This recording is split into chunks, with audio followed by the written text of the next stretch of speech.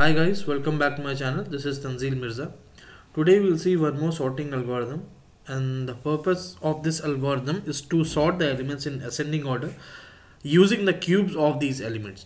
So I'll be using comparator interface of Java, and just to give you a quick history, this interface is used to compare two objects of same class, and in our case this is going to be two integer classes, like two integer. Okay, so we have sorting algorithms, we have many sorting algorithms, but in this particular cube sort algorithm, what we'll do, we'll have to, let's say we have several elements, and then we'll calculate the cube of these elements, and then we sort accordingly. So okay, let's jump into the coding directly. I'll explain the code as we go along. So I have created one file already called cubesort.java. Now I'll start writing the code. Okay, so first thing first, I'm going to create one class. Let's say the name is cubesort and the main method. But before writing the main, I'm going to write the function to sort the cubes of the array. Okay, so I don't want to create any object. I'll just that's the reason I'm going to declare this method as a static, and the return type will be void. I'll call it, let's say, sort array, integer type, and okay, this is the array. Okay, the first parameter is the array itself, and n is the limit of that array.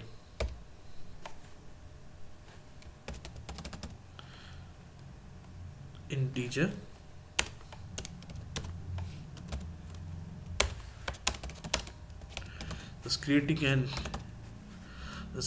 simply creating an integer array, and size will be n, whatever we pass. And then what we'll do, we'll just iterate through that. We know this, right? I is less than n, I plus plus. And then I'm just trying to create a copy of this element. Okay, I'm just copying that original array into this local array, semicolon. Now the algorithm for sorting: array.sort, passing the array, and then instantiating. Okay, I'll just do new comparator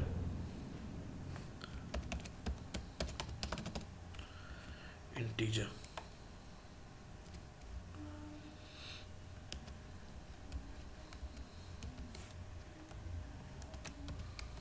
It's gonna be like this. Okay, public int compare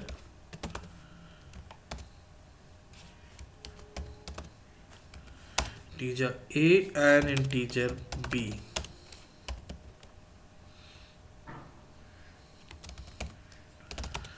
Int x is equals to, now let's calculate the cube, parse it into int, and then math dot pow.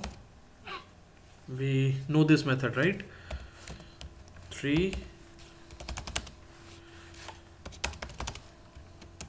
parse it again into int, and then math dot pow b raised to power 3. Okay, we are just simply calculating it, and then what will return, we will compare if x is less than y. I'll be using the ternary operator, okay, conditional thing, -1. If x is less than y, then return -1, otherwise return y. That's it. Okay, what else is remaining? Why there is an error? I think I forgot to put the semicolon.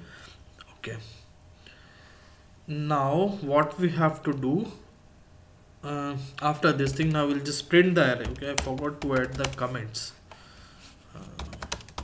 Print the array. I'll just simply print the array, and our very own for loop I0, I is less than n, and then I plus plus. We've been doing this thing since a very long time, right? So system, does this out work or not? I don't know. Yeah, it works. Okay, I've tried this in IntelliJ and the NetBeans. There it works, but I was not sure about the VS Code. So yeah, that works. System.out.println, and what we want to print is array of I, and then we'll give some space also. Done.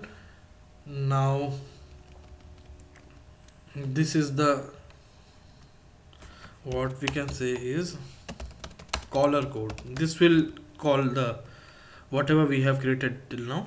It will create that. Okay, static void main. Now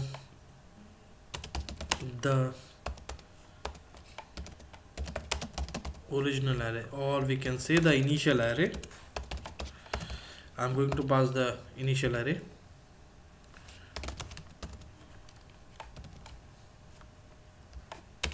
and I'll just hard code some values. Okay, let's say 4 minus 2 0 5, what I'm doing,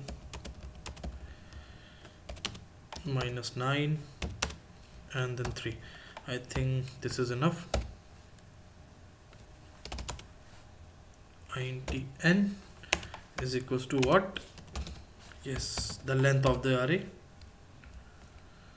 and then we'll call the function, call the method.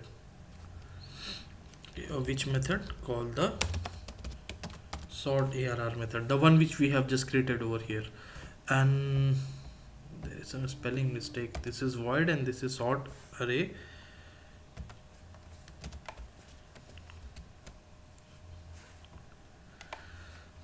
Okay, sort array, and then we have to pass this arr and n. That's it.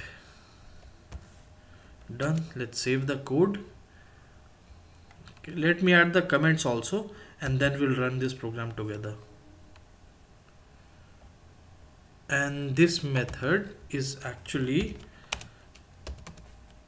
method to sort the cubes of the array elements. Okay, and yeah, this is actual method that will compare, or we can say sort kind of thing, not exactly, but yeah, compare and sort. And here we are printing it. Okay, I think I have added the required comments also. Let's save the code and try to run this guy. Okay, Java C cube sort Java. Okay, there is an error. What's the, okay, first thing first, there is a spelling mistake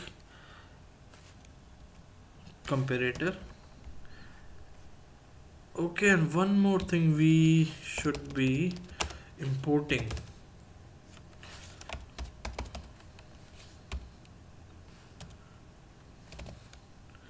Or we'll just say everything.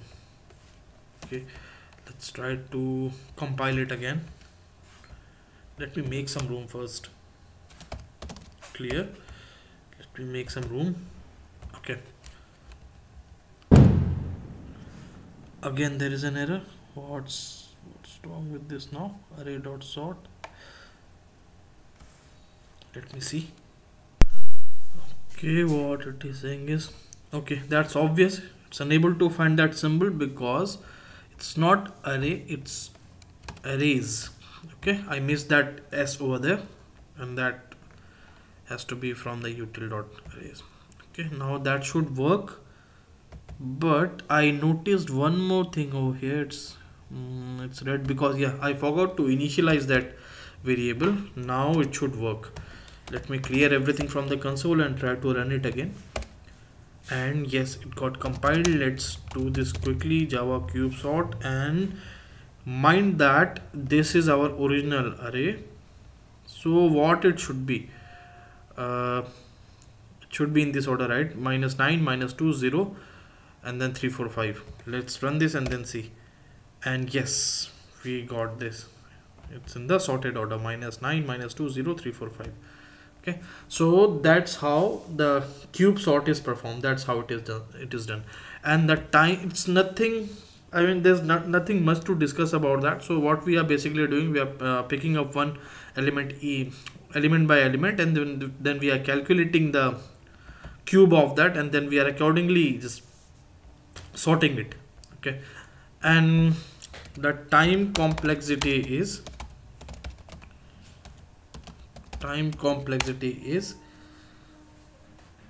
O n multiplied by log n. This is the time complexity. Okay, and yeah, so this is it. Thank you so much for watching this video, guys. See you in the next video with some more interesting content.